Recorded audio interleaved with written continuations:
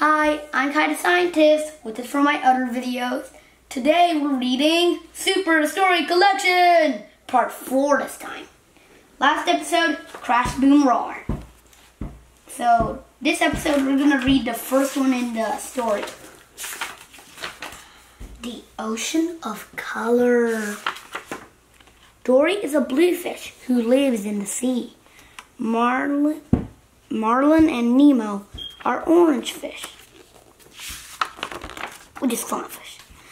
Dory remembers her mom and dad. They are blue, like Dory.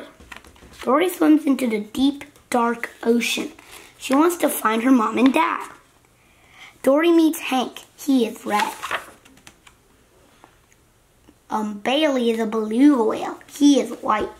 Destiny is a whale shark. She has white spots. The otter is brown. He loves to cuddle.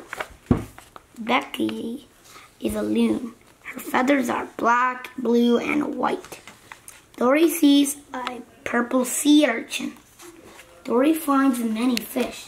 They are lots of colors.